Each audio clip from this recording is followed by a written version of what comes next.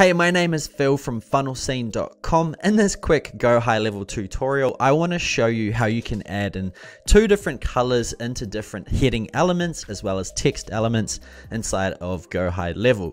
Now, the reason I am doing this is I've just created dozens of funnel templates that I'm giving away inside of a marketer's pack to all referrals of GoHighLevel that join through my link. And I'm also giving it to everyone who decides to join my brand new white labeled SaaS version of GoHighLevel, which is also under the Funnel Scene brand. I'll leave some information about all of that down below so you can go ahead and check it out. Now, first of all, I was creating this specific template here. As you can see, I've got some unbold text and then I've got some bold text, and then it goes back to unbold text. Now, at the moment, this is the only way that you can actually change the different colors inside of GoHighLevel, right?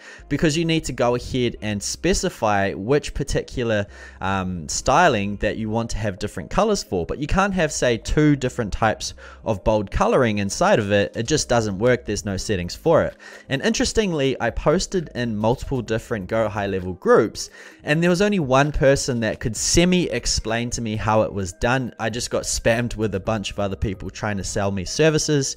So what I decided to do was figure it out myself, and I have, and that's why I'm shooting this video for you today.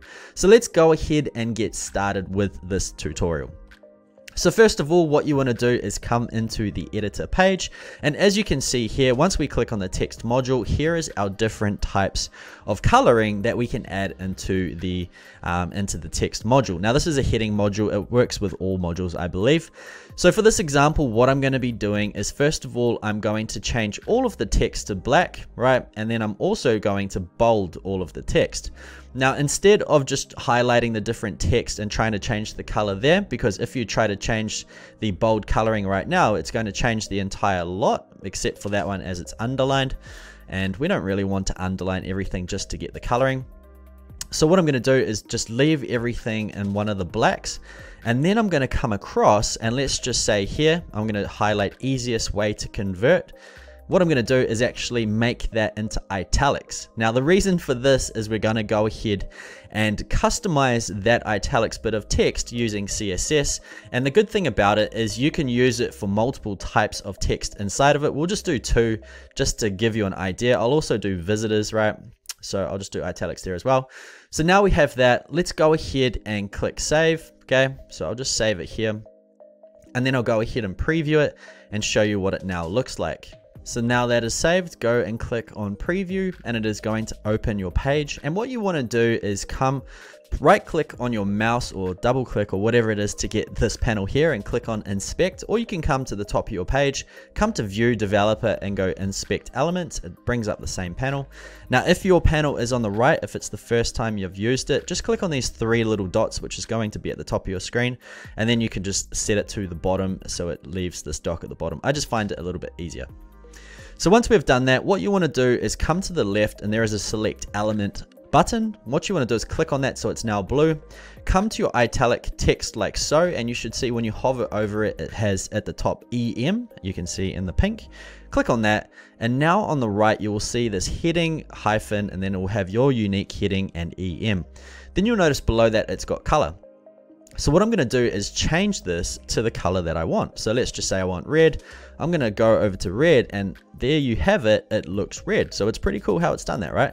So go ahead, choose your color. My head's in the way a little bit. I'll just bring it over, but you can also click on the different types if you've got a specific hex that you're using. So you can go ahead and choose that there. But that's as easy as it is. But what we have done now is got the red text, but the problem is it's still italic. So what we need to do now is press on the end of this here, and it should open a new line. And what you want to do is type in font and then style like so. Press enter. And then you will see there is a few different options below. My face is covering quite a few, but if you just press down, it'll go through all of them.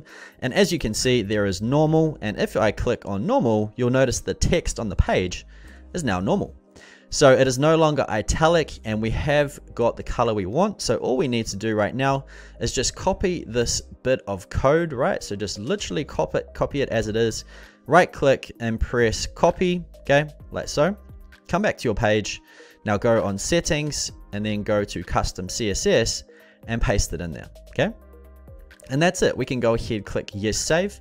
Now the cool part about this is this entire string right here is now connected to it. So if I no longer wanted visitors to be red, I could just hover over visitors and unitalic it. So now it isn't red. If we wanted to say, take out easiest, the same thing here, and maybe we wanted to use using, then we can go ahead and choose it there. And I know you can't see it, unfortunately that's the only downside, but it is so much more simple than all these other coders are trying to make it. So I'll go ahead and click on save and click on preview once again to show you what it looks like. Okay, so that's just saved, and if we look at preview, boom, everything looks the way it's supposed to. So that's how you add in 2 colors to your different headings, things like that. And once again, if you wanted to change the surrounding text, you just choose the text module again and then change the regular bold text. Let's just say, for the sake of this tutorial, I wanted to make it blue, or I'll make it green so it's quite different. Click on save just to show you what it actually looks like. Once again, click on preview, and boom, we have got multiple colors inside of it. So hopefully that has helped. It was a bit of a head scratch to start with. You know, a lot of other platforms have the ability for this. This is one of the downfalls.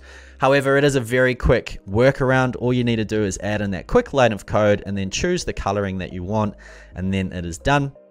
So hopefully this has helped. If it has, guys, make sure you smash that thumbs up button so I know you've seen it and I know you appreciate it. And if you haven't yet, make sure you hit that subscribe button. I've got dozens and dozens of GoHighLevel training that no one's really talking about coming out in the next few months. So make sure you check that out. It's going to help you increase your web presence and everything else. Okay, that's it from me, guys. Once again, if you haven't checked out funnelscene.com just yet, go ahead and check it out. My white labeled version software is just about to launch, so you can join the launch list if you want to get on that. Lots of good deals, discounts, bonuses, everything like that in the mix, so you definitely want to check that out. That's it from me. I look forward to seeing you on the next video.